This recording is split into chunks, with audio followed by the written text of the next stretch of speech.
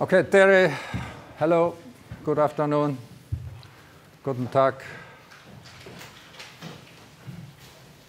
Und Terry is my only word in Estonian that I can say in the moment, so I apologize for my missing command of Estonian language.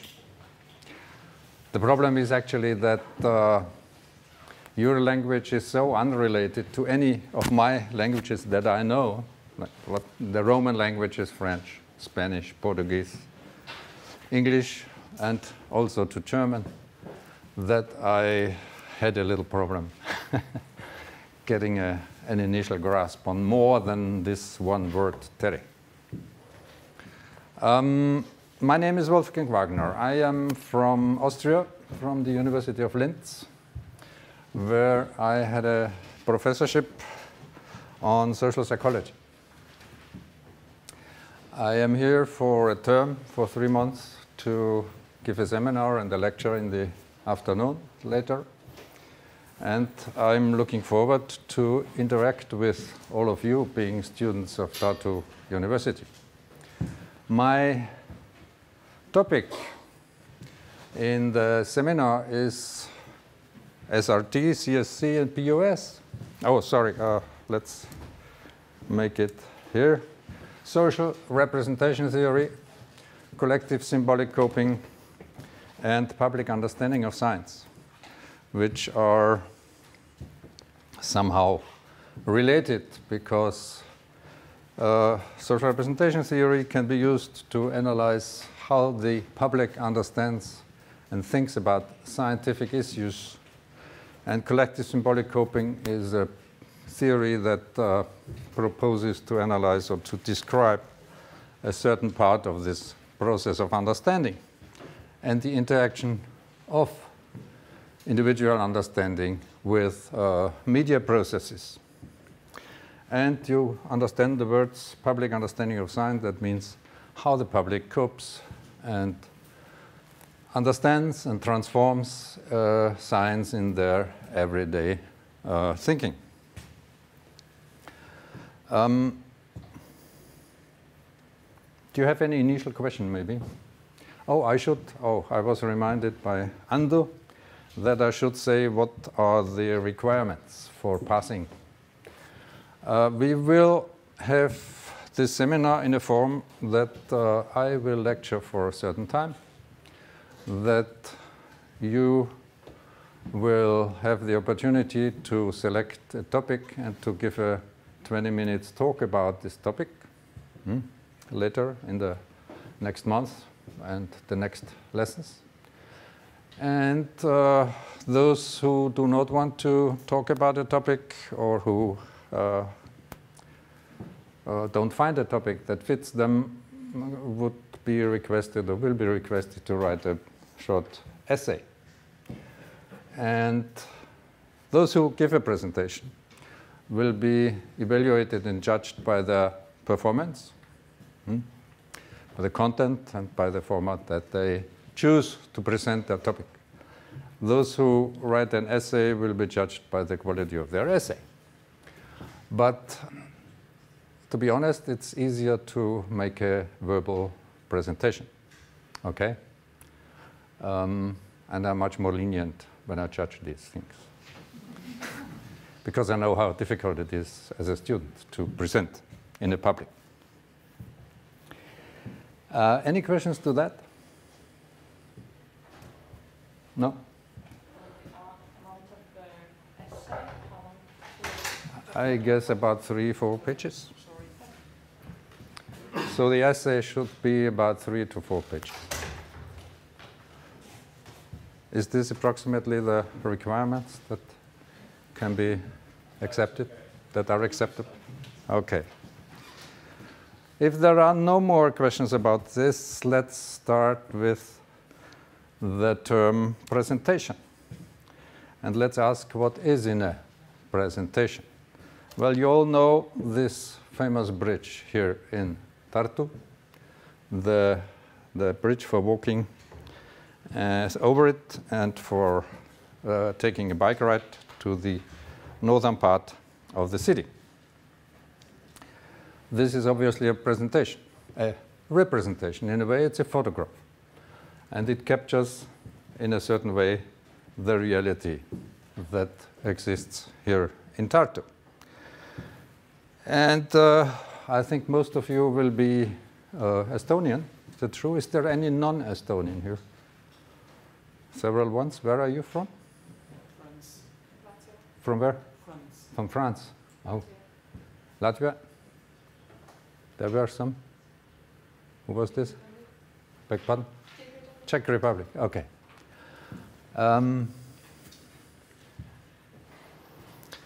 Okay, but nevertheless, even the majority of Estonians here will know where Tartu lies in the map of Estonia. Of course, it's the red mark here, and a map is also a representation. It represents a certain way of looking at the territory, in this case, the territory of Estonia. But the maps have obviously a certain content. The content is that it provides knowledge for us about the location of different natural sites of different cities, of villages in the region of Tartu.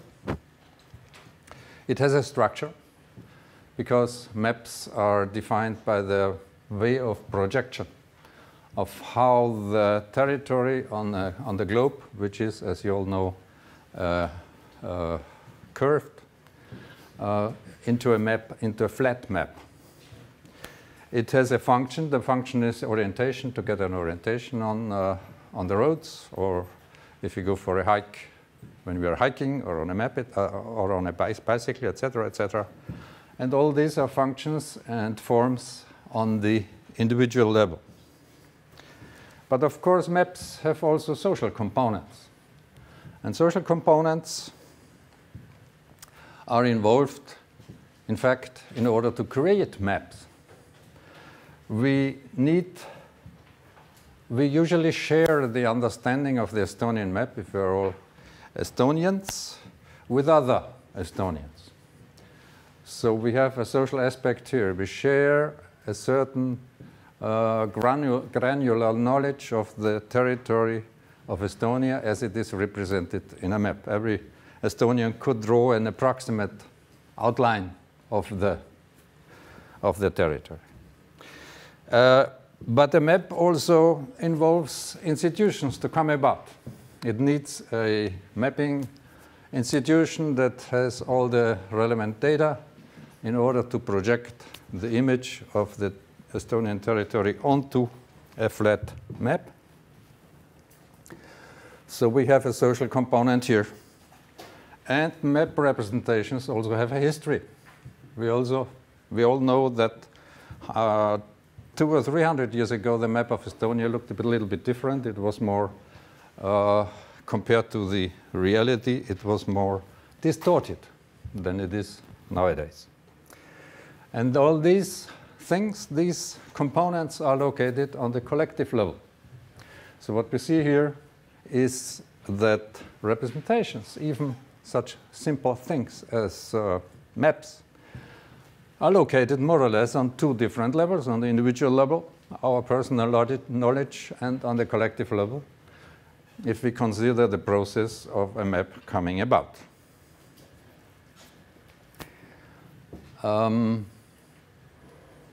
That's what I want to, how shall I say, what I want to emphasize here is that any representation, even photographs, do have collective and individual components that are important in order to understand how they came about. But let's now come to a different topic and just enter the field. Everybody knows and has heard about global warming. Global warming is also named at some times. It's also called the glasshouse effect or the climate change process, etc., etc. What is the history of this idea that we all know nowadays and that we all have a representation about or some ideas about. This has a longer history, and if you look at the history, we can see immediately what a social representation is. Then we can stop and go home. But let's first look at this.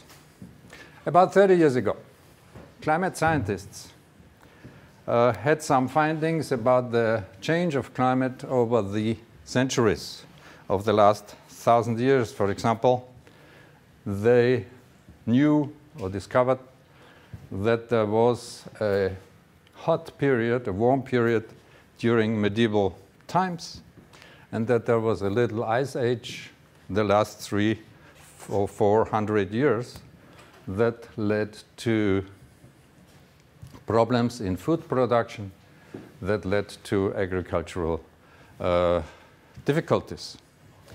Thank you. And what we see here is a change in the temperature, in the average temperature of the Earth around or across time. When we look today at the scientific production or scientific presentation of this climate change, we always refer to something, or at least the climate scientists refer to something they call a hockey stick. They have analyzed in the meantime, of course, the temperature variations very detailed, in a very detailed way, partly from ice core drills in the Greenland ice or from drills in the Antarctic, etc., etc. And Mann and his crew is one of the leading persons, and he came to this to the result of this curve, which shows a very steep increase in recent times, which for him is an indicator of a man-made anthropogenic production of carbon dioxide, and the carbon dioxide gives rise to the glasshouse effect. Okay, other scientists looked at the data, corrected the data for certain aspects that Mann did not consider, and there we have a corrected curve, the red one. But even this curve shows a steep increase in recent times, which seems to be anthropogenic. And this anthropogenic heating of the Earth's atmosphere and of the oceans is actually something that is threatening, of course. It's not nice to live in a world where most agriculturally productive regions are going to lose their productivity because of desertification, for example. Or we in Austria, in Central Europe, we have the problem that the summers are getting hotter and hotter. This summer, for example, in July and beginning of August, we had temperatures up to 38, which was terrible. Really terrible. And you just don't know how to escape. Okay, this potential threat, which is also emphasized by the scientists, the climate scientists, triggers something like a societal development. And this societal development has certain steps that are interesting to observe in the genesis of a social representation, the representation that we all share today about global warming. So as I said, first there are scientific results which enter into a scientific debate.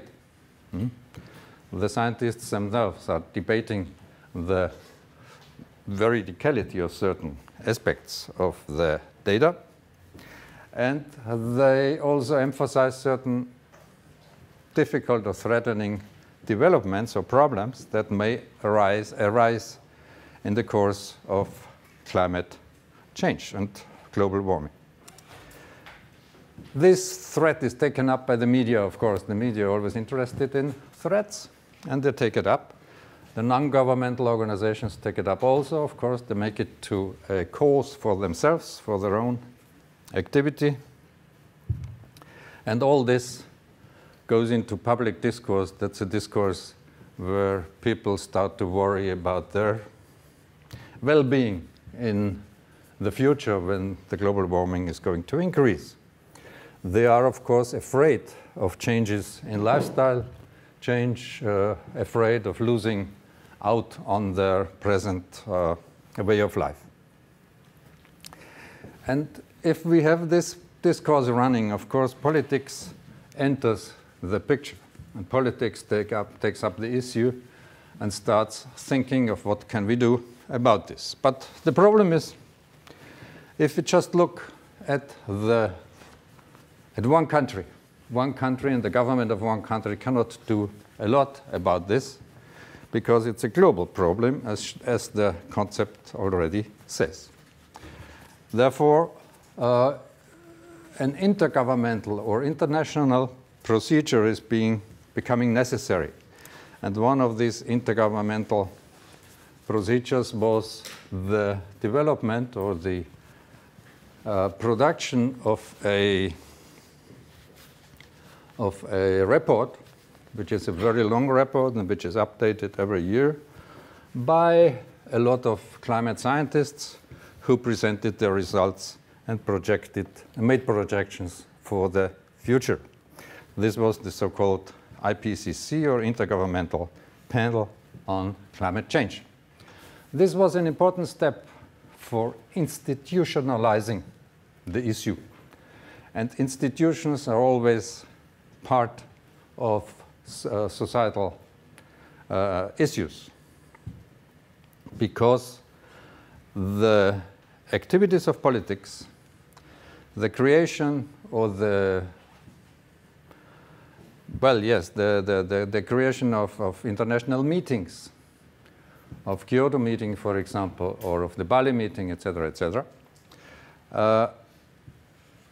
have a certain reflection on the general public, and the general public starts to think, okay, there must be something real in it, and we better get prepared for this. And what the result of all these activities is of the institutionalization in the United Nations, in the format of the IPCC, and the many meetings that were there in different places of the world, where politicians discussed the issue.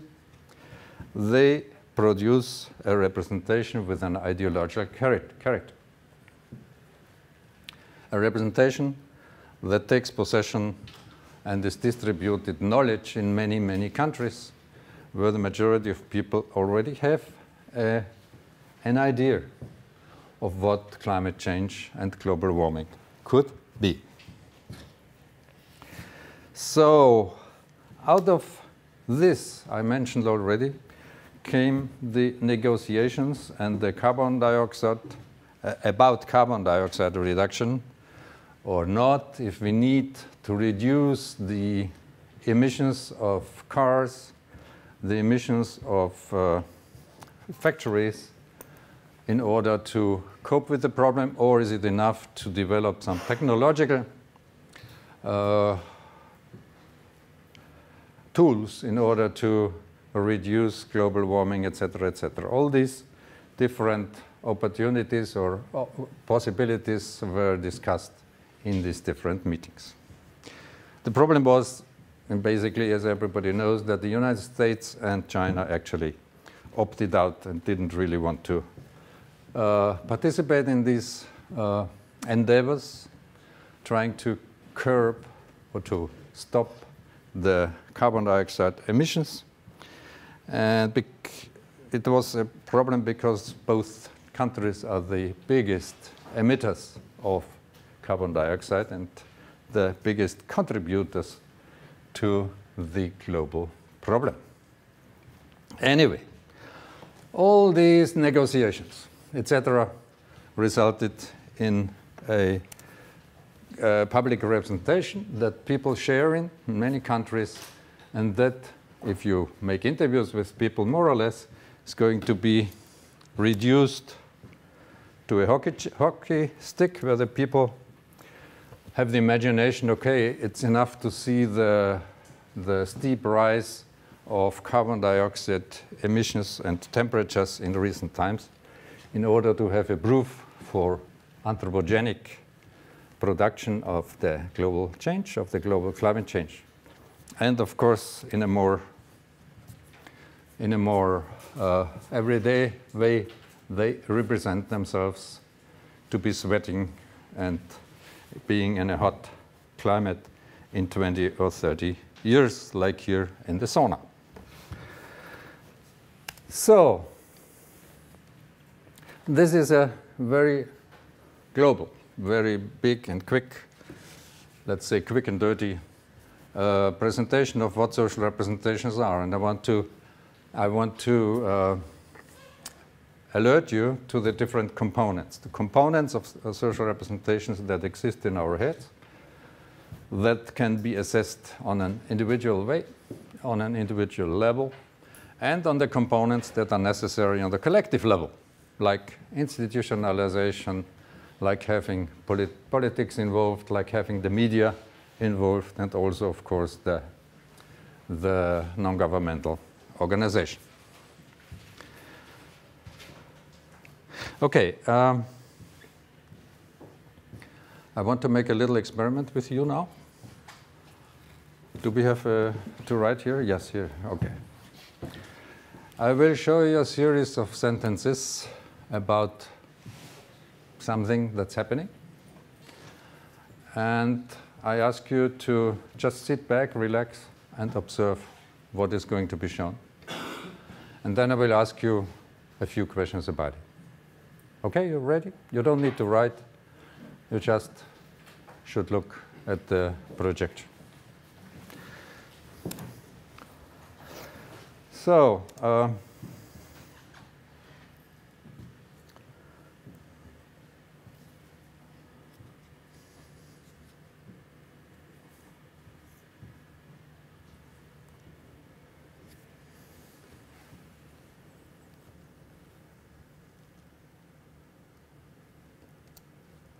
okay.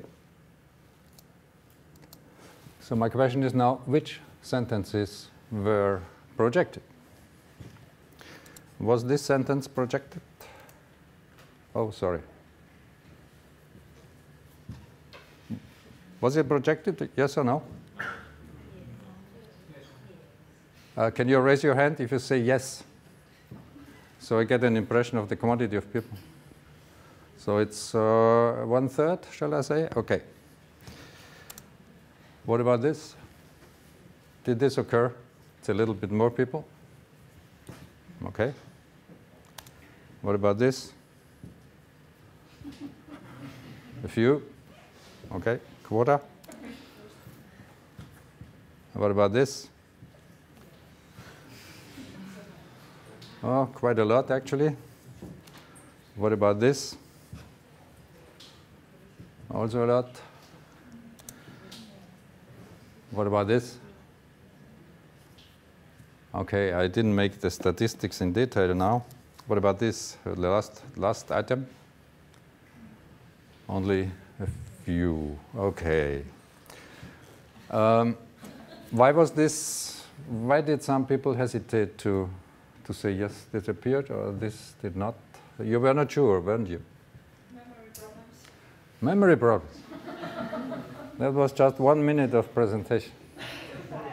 What shall I expect after 1.5 hours of talking? Oh, God. It's more about the sentence, mostly about the details, and because whether the jam stood on the table or in the kitchen, you kind of pay attention to the general idea and not so much to the exact details. Yeah. You're not sure whether the detail Okay. is there or not. True. That's the meaning. Yeah. They could well be all wrong, actually. And none of them was actually written there. Well, let's look at the... There was this sentence, the ants ate the sweet jam, but none of the others. 4, which actually captures the whole action in the kitchen, was not there, but many recognized it as having been there. And the reason for this is, of course, the construction of a schema. a cognitive schema that that is important for you and not the details that are there. You imagine or read about a kitchen, a table, jam, etc., and the ants that are everywhere in the kitchen, and you have an image of or a memory of the whole thing and not of the details. And this is exactly something where you transcend your individual perception of stimuli.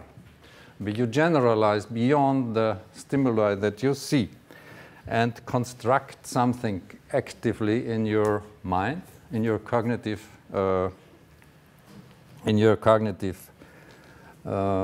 apparatus that for you is a representation of what has been presented. And very similar, only in a longer time, let's say, in a longer time extension, can we take this as a model for the coming about of social representations, which is also more or less the construction of a schema in the case of the social representation, a schema that is much more complex about an issue like, for example, global warming, that we all share about to a higher or lesser degree. So if we conclude out of what we have been talking now, is that models or the schemata that come out from abstracting from single stimuli come about and construct a cognitive whole. They construct a model of what has been presented. And this, of course, refers to our pre-existing knowledge, the pre-existing knowledge that we have of jam being sweet, of knowing of that many times the wasps and the ants want to eat our jam bread, our marmalade bread, etc., etc. So it exists, it refers to existing knowledge, and existing knowledge is a very helpful issue in order to understand what is going on. We have an active construal process where cognitive elements or scripts, schemata or scripts are being constructed. And in the case of social representations, when we talk, just as we talked about the little experiment here, where you have a constructive, communicative process that gives rise to the representations that we all keep in our heads on the individual level, by processes on the collective level. Because, of course, in the case of societal issues like global warming, there are always the media, mass media also involved, and they often communicate with the help of images and metaphors, of photographs, etc. And these photographs and images have a very important role, play a very important role in our understanding processes. And out of this come what we call a social representation. So if we conclude, what is not a social representation? A social representation is not a set of attitudes. Attitudes, what are attitudes? Attitudes are, you all know what attitudes are. What is an attitude? Can you tell me? Like a certain mindset before something actually happens. Okay, close, but not quite. Who wants to tell me what an attitude is? Based on values? Where are we? Are you talking? Yeah. Okay, sorry. Based, yes, values, and it is a positive or negative judgment about something. No? I can have an attitude towards a door, a closed door. I don't like closed doors, or I like closed doors, etc. I can have an attitude to certain individuals here. This is a useful concept in psychology, in social psychology, but it is not enough to describe what a social representation is. So it is not a set of attitudes. It's also not a set of beliefs or opinions. That's not enough to form a social representation. Social representations always involve images. Just remember the image that I conveyed or used to illustrate global warming. The global warming image of the hockey stick and maybe of a sauna is an image that helps to capture for us the most important essence of an issue, but that's of course not enough to describe or characterize a social representation. Okay, it is not only a popular lay theory, because together with our knowledge about global warming, we also maintain a theory of about how does it come about. For example, by the fact that we are using oil, natural oil and gas, and all this natural oil and gas has been accumulated during hundreds of millions of years, and we burn it within a few hundred years. Now, that certainly must have some effect on the surroundings and on nature. And it is not only about objects, but about what we call facts. An object becomes a fact only when it is being represented in a social or collective way. If we turn around the question, what is a social representation? We can say that at the beginning of a social representation of global warming, for example, we have a process of collective symbolic coping that we will talk about later. Social representations are a form of everyday knowledge, something that we can use to talk to others, where we will be understood easily.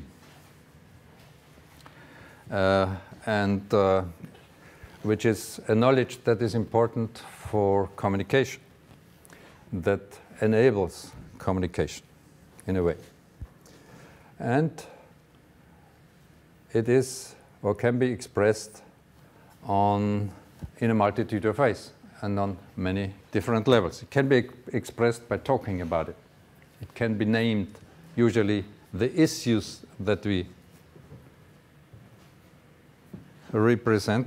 I want to make sure that my telephone is not ringing, sorry, because I heard a sound probably from you, but just to be sure.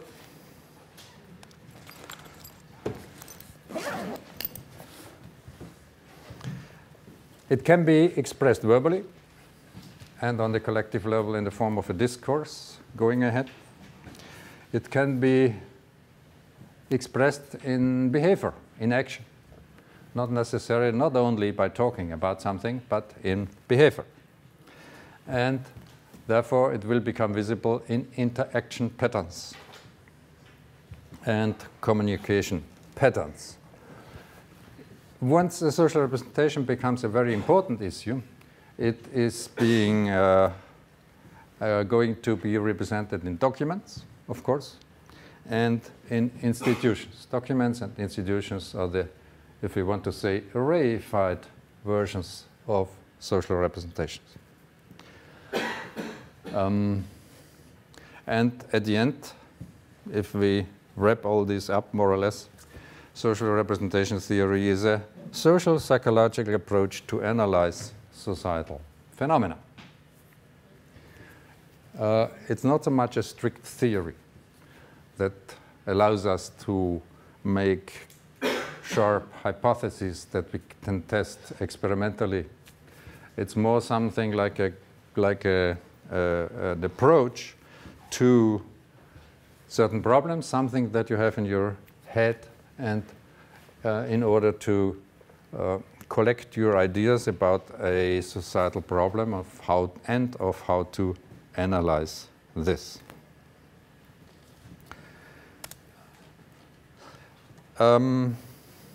Yeah, the theory of social representation comes from Serge Moscovici, and he used a term that is very similar to what Émile Durkheim presented 100 years earlier in the 19th century. He talked in his famous book on representations about individual representations that were for him more or less neurological processes in the brain, even though Durkheim didn't know very much about neurological processes themselves in their detail, but he said that what he understands as the individual representational process, what we do cognitively, for example, is a neurological or brain-defined process. And he, besides the individual representations, he talked about collective representations. And these collective representations are those that define a culture, for example, religion. He wrote his famous book about suicide and said that suicide is a certain expression of cultures that in different countries have different forms, take different forms. And of course, any other culturally relevant object. So what's important with the collective representations is that they are culturally anchored, that they are very permanent things, like religion is, as we all know, is a permanent thing, not easy to be changed in a society. We see this particularly acute way by the recent migration wave in southern and central Europe, where all these people not only carry their body and their individual lives with them, but as a relative problem for Europe, but also a certain kind of religion, Islam in this case, that has some incompatibility with Western ways of thinking. So religion is a very stable thing. And this, for Émile Durkheim, was part of the collective representation system. So on comes Serge Moscovici in the 1950s, in the 20th century, and suggested that in modern societies, with their highly developed system of mass media, we will, it doesn't make much sense only to talk about Durkheimian collective representations that are deeply anchored in culture, but we have to take care of representational processes where the media play an important role. The media play an important role in developing and fostering and promoting ideas that come about in the modern world, and that may change rather quickly, again, like a fashion, for example. So social representations is a perspective that is much more dynamic than the older sociological way of talking, like Durkheim. So social representations is something that takes care of, for example, of scientific insights that become popularized and global and well known in certain societies. It takes care of actually of any issue that becomes societally relevant. Relevance is an important word in this realm. So in a way, we can say that collective representations a la Durkheim and the social representations a la Moscovici build more or less two poles on a continuum of very stable ideas that exist in a culture and are very difficult to shed, and social representations that are much more in flux, much more changeable. And they're spanning more or less cultures versus societies.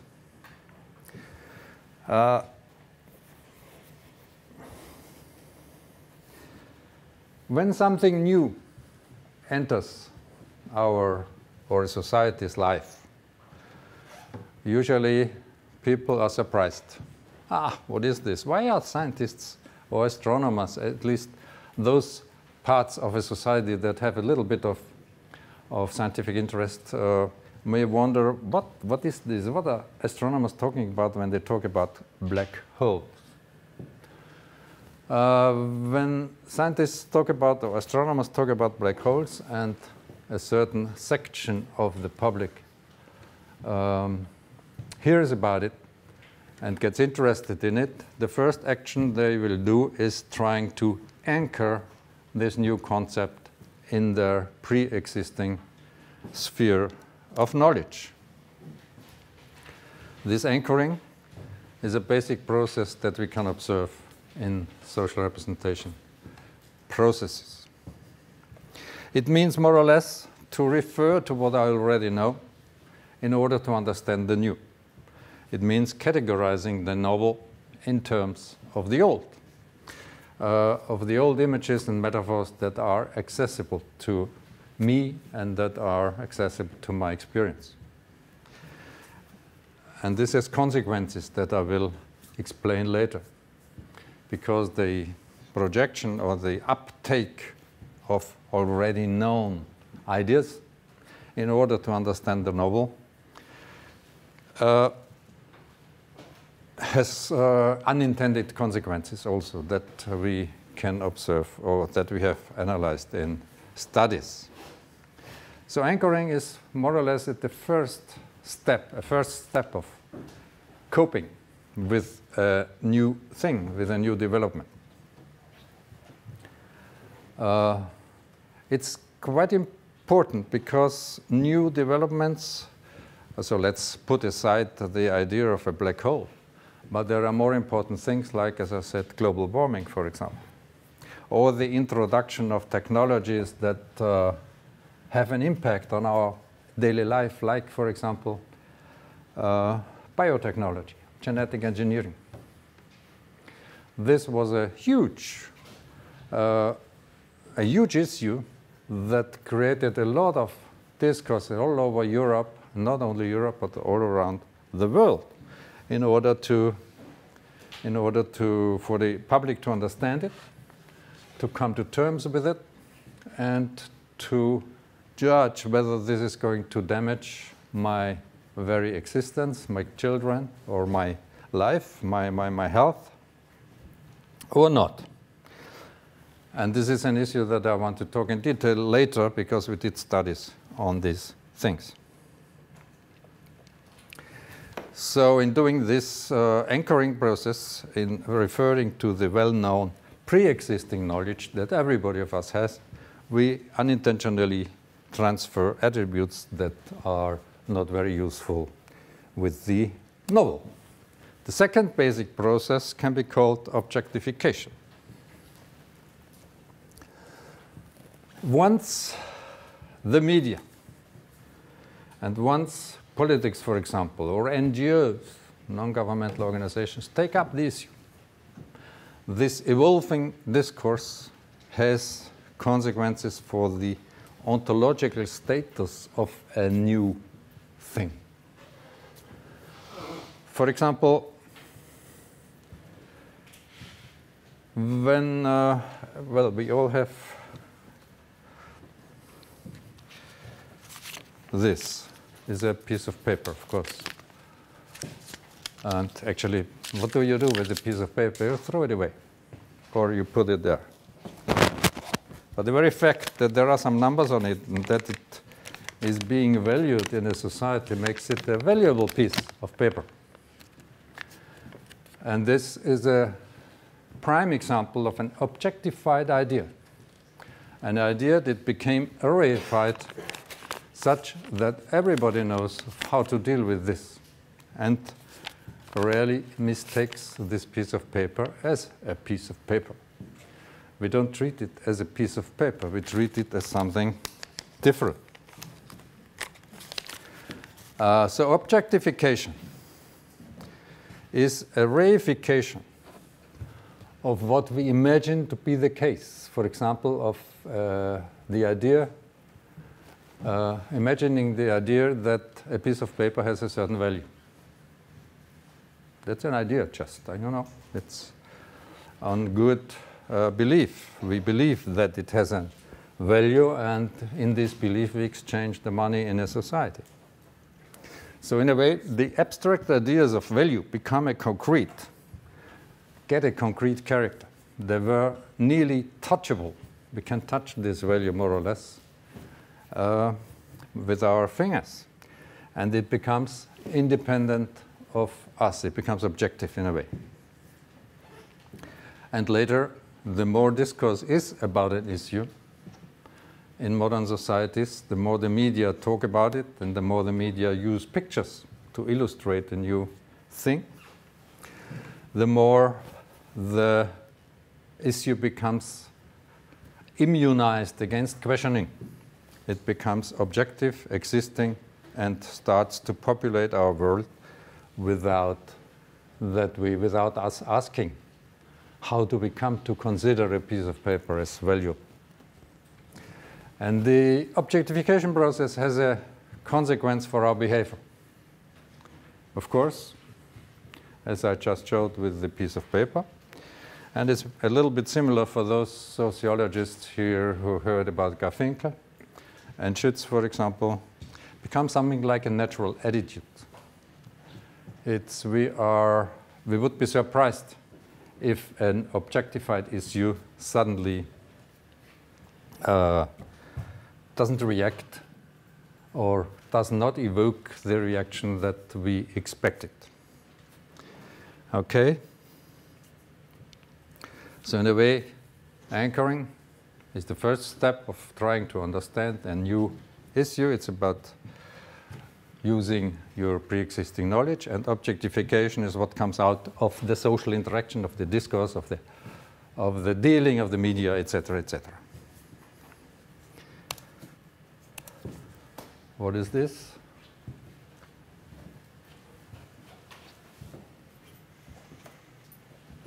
It's a formula of gravitation. It's a formula? Okay. That's all you see? I see a bird as well. You see a bird as well? Okay. It's a dove in a blue sky. You see something red. What is this? A bomb? Yes? Now come on. Please tell me what it is. It's a mural that I, by coincidence, took a picture of in Brazil. So it's a painting on a wall. But what does it mean? I mean, War and peace. war and peace. Wonderful. Thank you. This thing exemplifies war and peace. And probably because the dove is white, and of course symbolizes something valuable. It's a political argument in favor of peace and not of war. But the formula that you mentioned at the beginning is there, still is there. What is this formula? Some will know. Well, gravity, not really. For gravity, it would need a G, the gravity constant, but it's not that. It has to do with relativity theory, but what? Okay, I notice we are not in the physics class, but still, it's everyday. I thought always it's everyday knowledge to see that this is Einstein's formula of how energy relates to mass. So energy equals the mass times, what is c? Speed of light to the square. Speed of light to the square, of course, is a big number. And anything multiplied with that, a little mass, for example, 1 gram, becomes a high, huge, and terrible form and quantity of energy, as we all know from bombs. That's a close-up. But the funny thing is, what is why do people in a little city of Brazil use such a formula? I must admit the picture was taken about 15 years ago, but still, so obviously with a political message. The political message is, we already said, preserve peace, symbolized by the dove, and the bomb beneath is the atomic bomb or the hydrogen bomb that is used to illustrate the destructive forces of war. And this physical formula that's part of relativity theory, actually, of Einstein's theory, became objectified as a political symbol. A political symbol that can be used in everyday communication. And I'm convinced that the big majority of Brazilians passing by have no idea what E equal mc square means. They just capture the picture of E equal mc square in order to understand that this has something to do with atomic bombs. And that's a kind of objectification of a physics formula that has been used in a political campaign here. Also a process of objectification. We already used an example that was money and the use of money. The fact of university is a social representation that has a lot of institutional aspects. And it has behavioral aspects because you're so nice students, you're all doing what you should be doing. You're not lying on the banks. You're not sleeping. You're not dancing. Although it would be fun to do, actually. But you're sitting here and listening. So your behavior reflects a certain understanding of the concept of university, and my behavior reflects the way or the task of teaching that I'm doing. So such institutions contain a big lot of individual knowledge of what a university can be and does, and of the behavior that is appropriate in such a place.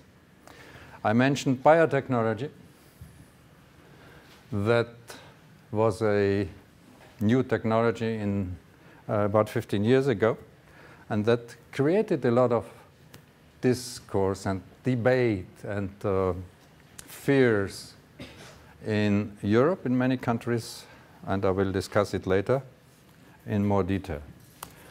The fact of conception, of getting a child, is a deeply seated representation that I will try to shatter with you. The concept of a child, of course, every sociologist knows that a child is a very historically relative concept. A child was a different thing in the 19th century than it was in the 20th century. Otherwise, we could not understand how in British or UK mining they could use little kids of the age of 6, 7, or 8 years to go into the mines and do the mining because they were small. They could enter into smaller holes than adults could. But this presupposed a different understanding of what a child is. For them, it was a small adult. For us nowadays, it's a very it's an object or a being that affords our help, our understanding, our protection. No? So presently, we already mentioned climate change and global warming, fracking, etc., are becoming something that are societally relevant and that are going to enter the societal discourse in order to be objectified into some idea that we will be able to analyze or discover, let's say, in a few years' time. So let's look at the process scheme in order to illustrate the whole thing. First, we have a group. The group has, in this case, 3 different objects inside, meaning the concepts that the group uses to describe their everyday world.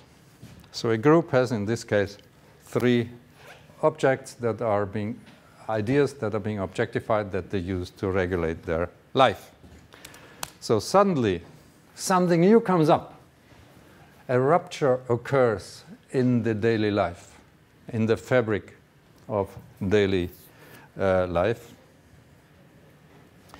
And something sets on that we call the media attention, or the media setting an agenda. Something new comes up, the media capture it, because they always are in search of something new, something shocking or whatever. And they do it at the beginning, of course, by using anchoring processes. That's what we called anchoring before. Out of this first media agenda setting, which is a term used in media communication theory, comes a collective discourse that goes around and round and round and round. Many media report every day and over weeks, and people discuss these things, and sometimes politics enters the whole discourse. And at the end, this process coalesces, more or less, and objectifies the issue that is, or the ideas that have been discussed, into a new social representation. And by doing this, the new social representation becomes a new object that is being added to the social world of the group. So the whole process that we see on the right side of the picture, the threat that appears to the individuals composing the group, the members of the group, are posing a threat. Something new ruptures the familiar web of life, of everyday life in this group. This makes it necessary trying to understand the thing, to cope with it, by using processes of anchoring, which are later elaborated in discourse using the media. And all this develops at the end into an objectification that is widely shared, that everybody understands, and that creates a new object that is being described by a new social representation.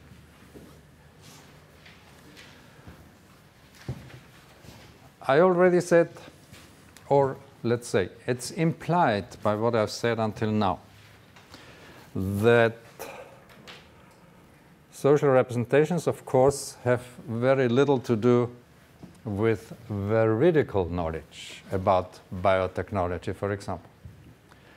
They are not true, with quotation marks, not true representations of a new scientific insight, for example, or of the economic value of money. We don't need to understand economics to know of how to behave with the piece of paper money. No? And this has this is not needed. We don't need a scientifically or veridically correct representation in order to act as is required by a new thing. But the image must be good to communicate, it must be good to think about, it must be usable in everyday life. Okay? For example, the idea of climate change is a very complex climatological problem, and has many, many, many aspects that occupies many different scientific specialists and experts in the field. But in order to talk about it, to understand newspaper reporting or TV shows about this topic, we don't need a veridical representation of all this climatological, physical, geophysical background. It's enough to have a global understanding of a hockey stick, for example, and what it means to our daily life, that it becomes warmer, in order to do this. And a very, very nice example of this process is a study by Bangert and Heath that I want to present. It shows the role of collective necessities, that it's very important to consider in sociological studies, to consider not the individual necessities, individual desires, but the collective necessities of states in this case. The study was about the Mozart effect. Has anybody heard about the Mozart effect?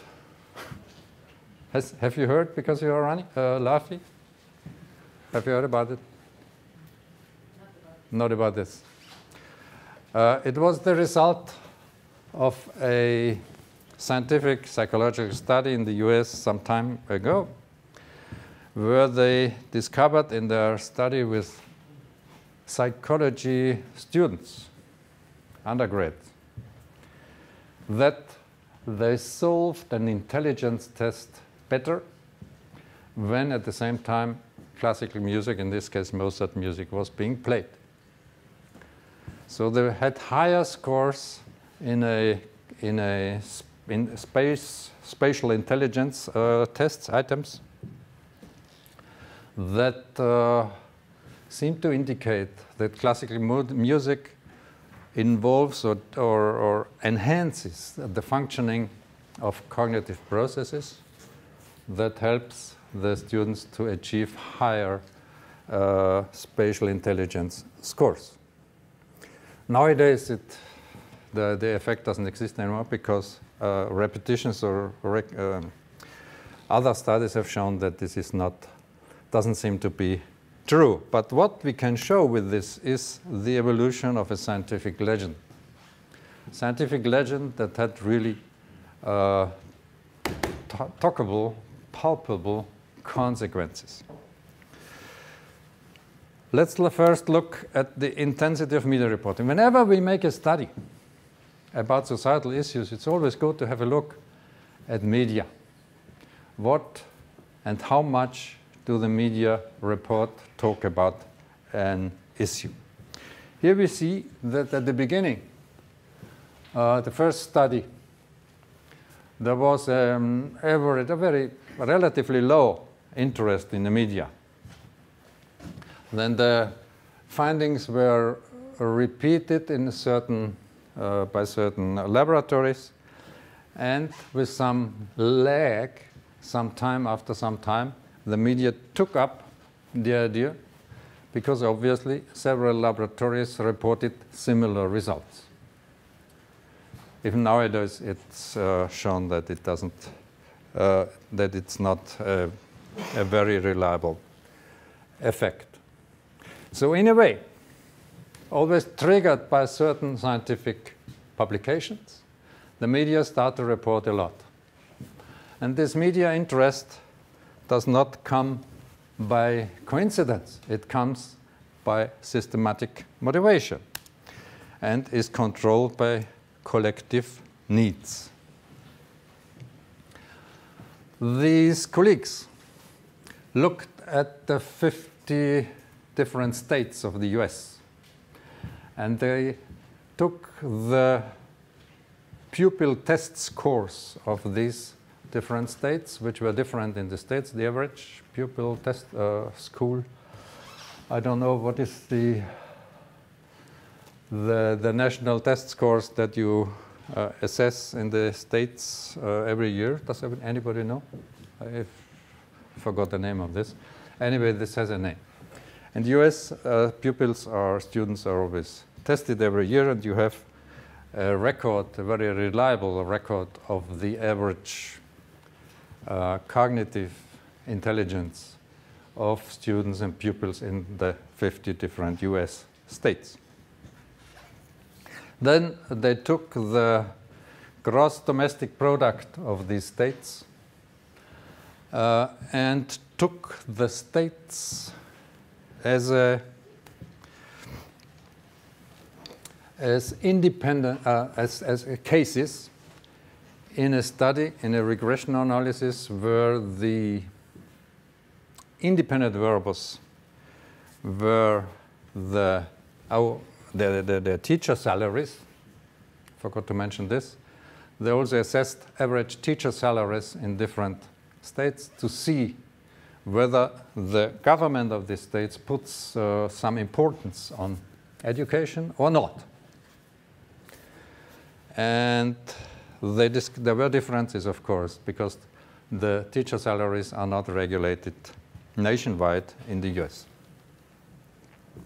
And they entered the teacher salary and the national test scores into a regression analysis. And the reporting, the quantity of reporting of the local media as the dependent verb in the regression. And what they found was that low teacher salary resulted in a very impressive beta score of 0.61, which is the partial correlation of low teacher salary item or variable with the dependent variable of reporting in this particular state. But also the 0.41 score of the test scores of the pupils is a high score, a high beta. 0.41 being the partial correlation of the test scores of the pupils explains the square of 0.41 is 16% of the quantity of mass media attention in a particular state. So what this data show is that in states where the school system had a problem because either the teacher salaries were low and the local government did not put a lot of interest in in teaching and school education, resulted in lower test scores, of course, because the teaching was not of high quality. And all this resulted in higher reporting of the local media about the Mozart effect. Strange, no?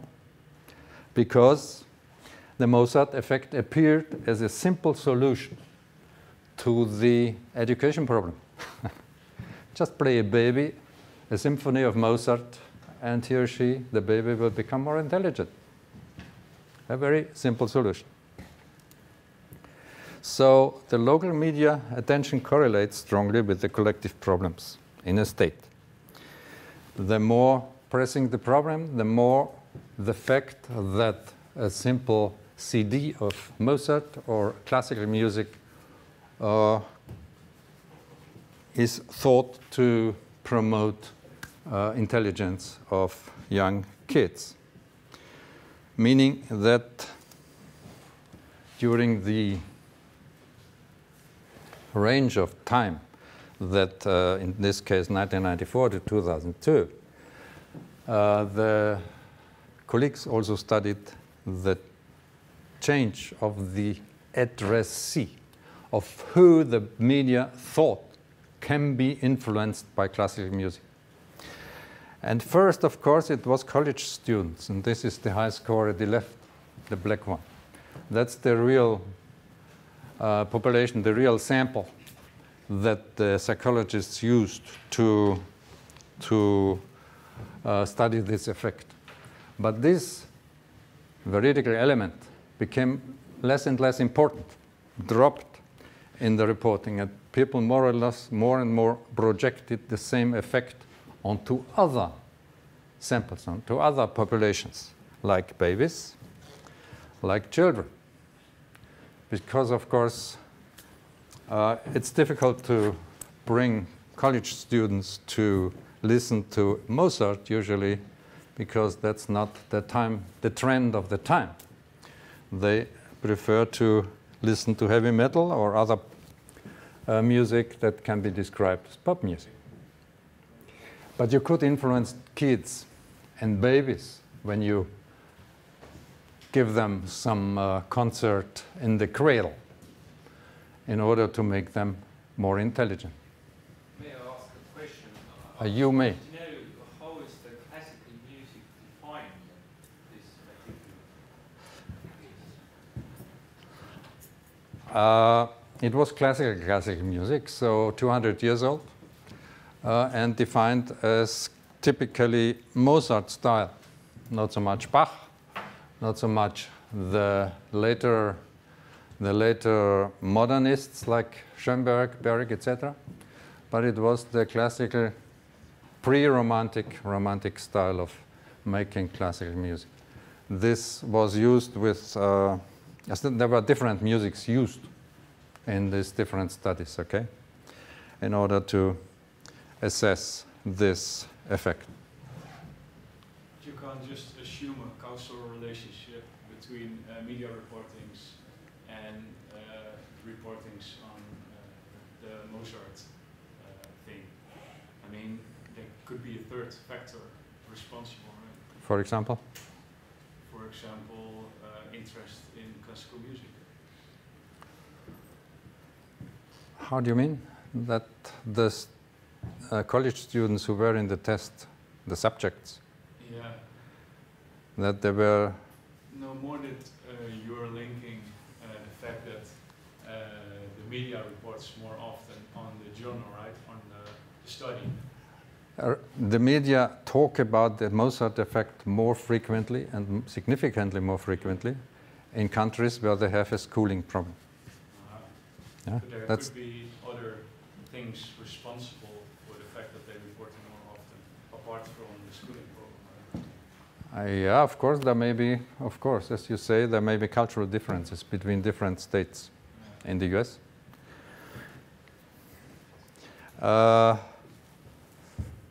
But it would be, I mean, there is probably a big cultural difference between the East Coast, the central area, and the West Coast. They have different cultures of how to, of music, of course, of how to pass leisure time and things like that. But in fact, I think this would be hard to check out because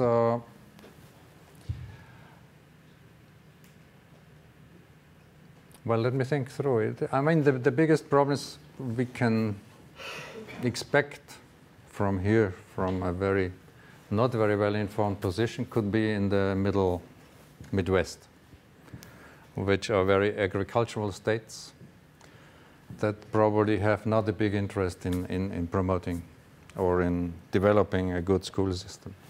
Could be true, cultural difference, true. Whereas in the East Coast and West Coast, this is more developed. And probably this is so, though this should be investigated, of course, could be.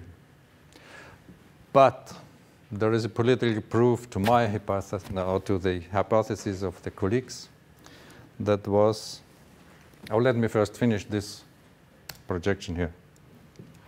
So it became children and babies instead of college students in the reporting, and which means that the representation that developed in the general public, that Mozart music could help our kids to become top performers, took hold in the way that it was the kids and the babies and not the students that could be targeted by this educational means, okay? But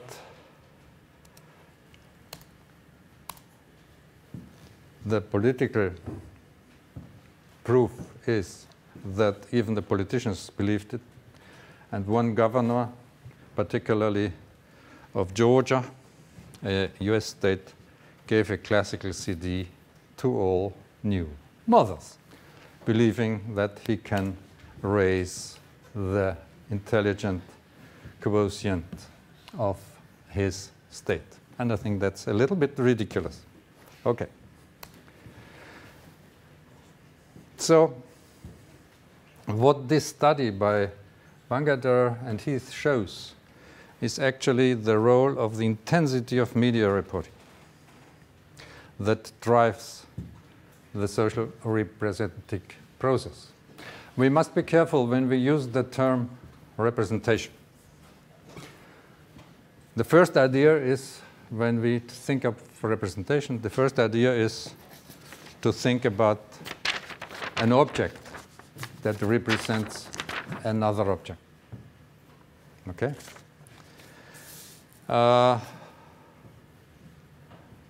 Or, for example, our ideas about another object can be a representation of this other object. So the product of our attainment of knowledge could be called a representation. That is true, and that's a perfectly valid use of the term. But the word representation also has another meaning if we don't use it in the plural. If we don't say representations, but representation, we can characterize the process of attaining the knowledge, the background knowledge, the shared knowledge that we all have about an issue. And this second understanding is for some people a little bit difficult to accept. And even in scientific studies, one notices the fall back into the stable, not process-oriented idea of what a social representation is. That's why we sometimes use the term representing when we want to point to the process, instead of representation as a noun. That usually is misunderstood as only the product of a representation process. Okay? Let's summarize.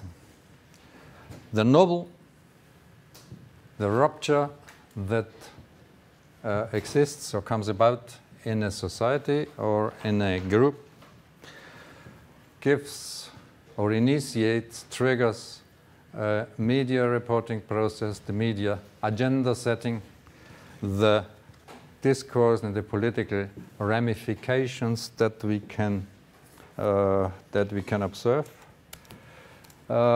the anchoring processes, and at the end the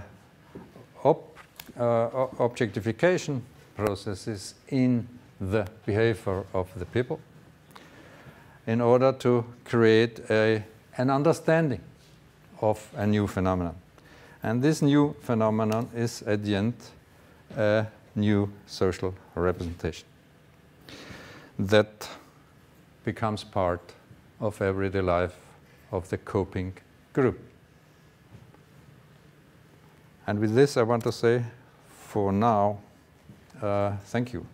But I want to, if there are no questions or discussion interests from your side on this topic, everything clear? Not yet. We will go on with these things, okay? But what I want to talk about is potential themes for your presentations. As I said, working out a verbal oral presentation here is easier and definitely much more fun than writing an essay. So I suggest the following topics that I have written here. Let me see. Okay.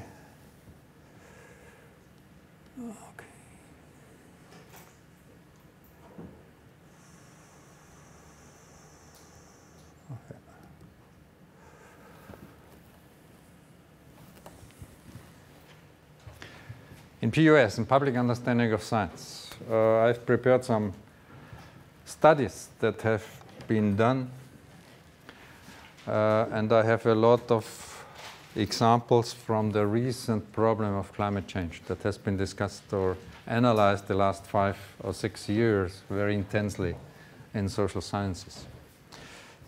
So one topic could be climate change and global warming, looking at this from different perspectives, from everyday people's perspective, how they think about global warming, on the aspect of media reporting, media images that are being transported, metaphors, images, on political responses and the political debate going on about climate change, which is a very interesting thing. Then another topic is biotechnology, where we have done some work. I mean, that's not an extremely hot topic nowadays, but it was a hot topic when it came up in Europe. In the meantime, different countries have regulated the use of genetically engineered organisms, GMOs, in their local legislation. And some countries forbid GMOs in agriculture completely, others are more lenient on this. There is a new development that's not yet really strongly entered the public discourse, that's synthetic biology. That's where scientists, biologists, and geneticists try to construct from scratch the genome of a new being, new animal, new bacteria, let's say. We have some studies on that. There is biology and medicine, where we have studies that are also quite interesting to talk about. And my interest would be to know who are people who would be interested in climate change and global warming, to talk a little bit, can accommodate 4 or 5 talks about it.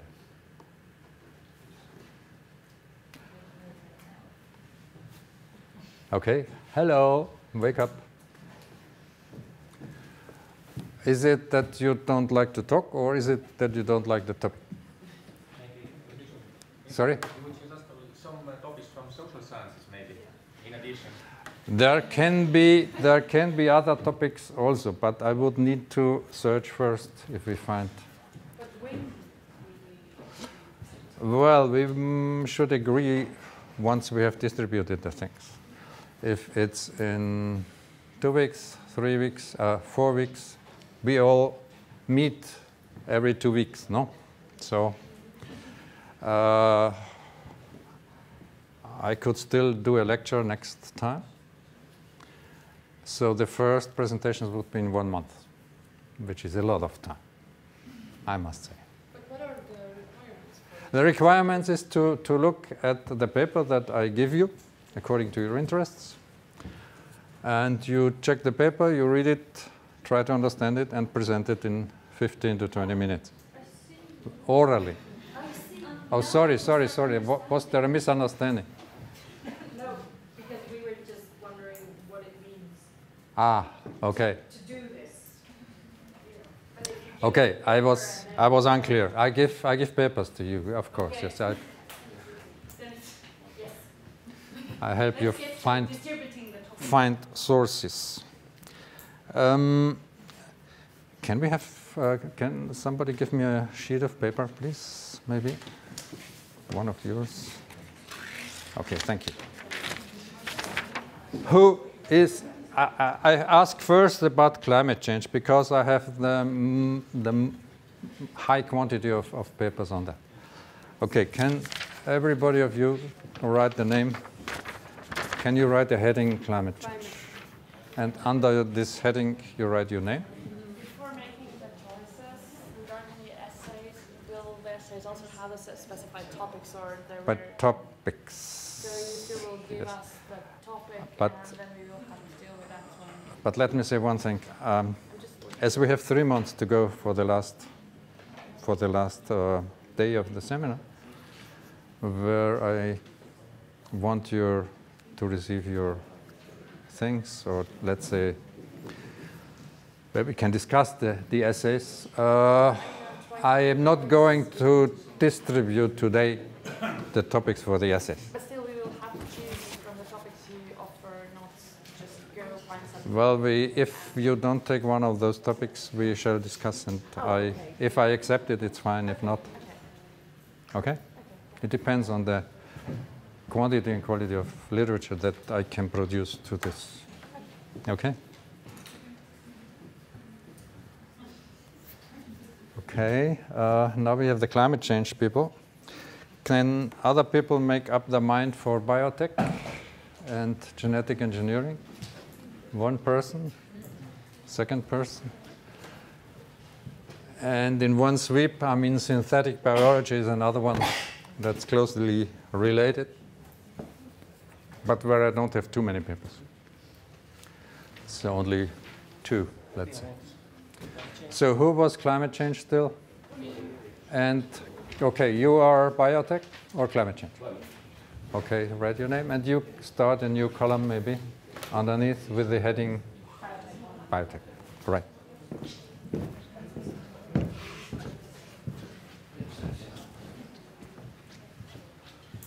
Do we have an idea of a topic of an issue that comes to your mind? You mean something well, from that we social can. sciences? Well, from social sciences, I don't know too much. Maybe psychological essentialism? Well, that's not a representation. That's a completely different thing, I would say. Okay, where is the paper? Here. Okay.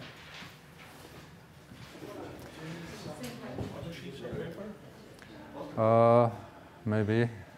No, let's do it. We're not in a big hurry. Anybody interested in biology, medicine stuff? We have not too many things on that. Primarily what we have is a paper by Bangerter on how people in an experiment generalize and make scientific information simpler, simplification of scientific information. And another study by us on how the sperm dominates the ovum. Social scientific interpretation of the process of conception. So I can actually deal with 2 people. Can we suggest a paper?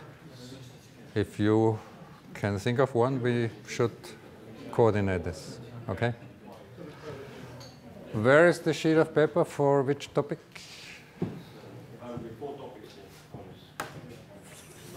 Ah, okay.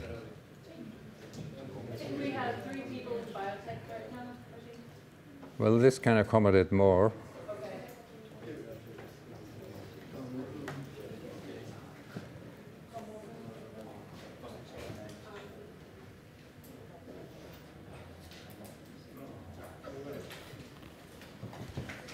History maybe can be interesting topic for Estonia. History would be interesting. Yes, sure. Do you know studies on? Okay, Andu just suggested that history might be an interesting topic, of course, being relevant for Estonian politics. Excuse me, just a question for me. When you're listening like this, do I speak too low? Shall I speak up? Okay. I just need some feedback of how I'm intelligible in the back. Okay? Oh, you're fine. I'm fine. Thank you.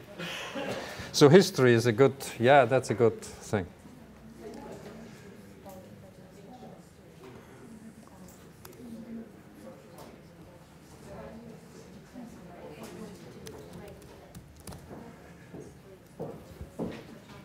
Perfect. You already have a paper for history.